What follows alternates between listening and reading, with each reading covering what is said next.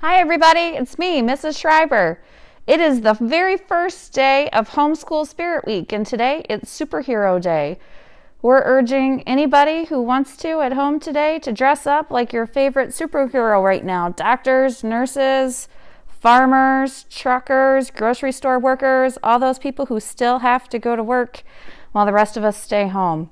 They're the true heroes right now, so make sure you do something, put a little thing out on Facebook and say you're thankful today. I'm going to read you this story today. It's called Never Let a Unicorn Scribble by Diane Alder. It's also published and illustrated by Diane Alder.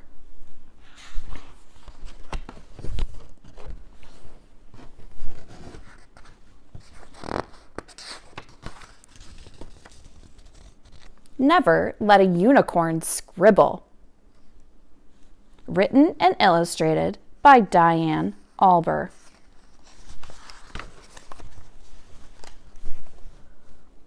I recently got a pet unicorn. I know it's hard to believe, but it's true.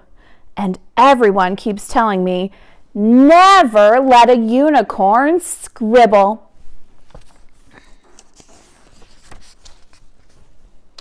Why would anyone say such a thing? I mean, unicorns can run on rainbows, so why can't they scribble?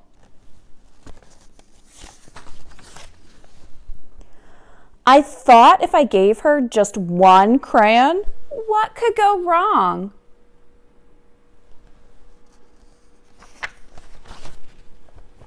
Well, I'll tell ya, she ate it!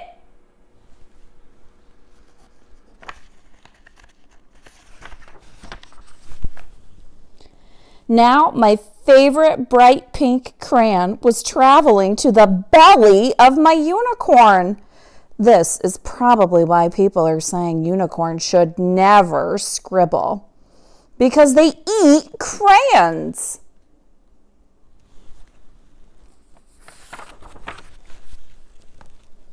Then it occurred to me, maybe unicorns don't know how to use crayons.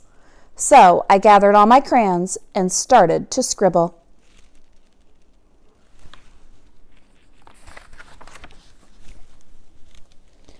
I made a blue scribble, a pink scribble, a yellow scribble, and even a crazy scribble. Now that she could see how crayons worked, I thought I would give her another chance to scribble. I took out a teal crayon and placed it right in front of her.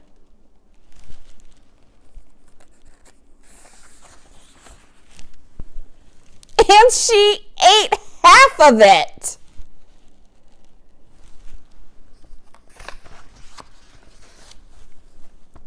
Listen to me, unicorn. We do not eat crayons. We draw with them. But then I realized a unicorn couldn't hold a crayon like I could. Maybe that was why she was eating them. I had an idea. Maybe if I tied a few crayons to her horn, that would help her scribble. Within seconds, glitter scribbles started shooting out like water from a fire hose.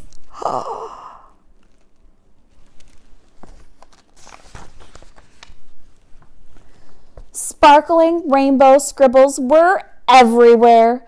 They were on the floor, on the ceiling, on the walls. They were even on my lamp. I've been begging my mom to redecorate my room for a while now, but I don't think this is what she had in mind.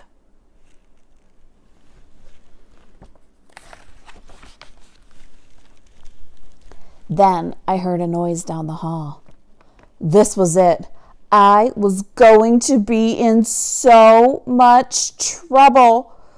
I popped out of my room and blocked the door. Before my mom could say anything, I started to explain the mess she was about to see. Well, it all started when I heard to never let a unicorn scribble, but I had to find out why. So I gave my unicorn a crayon, and then she ate it. And then I tried to teach her to scribble, but then she ate another crayon. So I tied the crayons to her horn, and boy, was that horn magical. The scribbles started shooting out like a water fountain, and they were so sparkly, but it made such a mess, and oh, I'm sorry. My mom peeked around the corner and smiled. You didn't make a mess. You made a glowing masterpiece. When I turned around, all the scribbles were right on my easel, not on the ceiling, not on the walls, not on my lamp.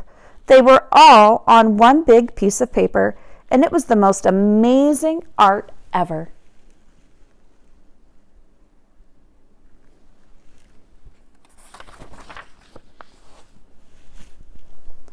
All this time, people wanted to stop unicorns from scribbling. It could be because they ate crayons or because it's so messy, but if my unicorn had never scribbled, she would have never learned how to make this masterpiece. So the next time you hear a unicorn shouldn't scribble, just remember, all great art starts with a scribble, and even unicorns have to start somewhere.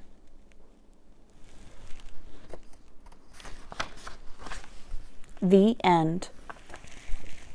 Well, boys and girls, I hope you liked this book. If you did, Diane Albert has another one called Never Let a Princess Paint. Maybe I'll come back one day and read that to you. Remember, today's Superhero Day. Dress like your favorite superhero during this time. Doctors, nurses, pharmacists, grocery store workers. Tomorrow is School Spirit and Wild Hair Day. So hopefully we'll see you posting lots of pictures of you wearing doctor's outfits or farmers or trucker outfits today for your superheroes. And tomorrow, remember to dress in school colors, red and gold, and have some wild hair. I can't wait to see pics. Bye.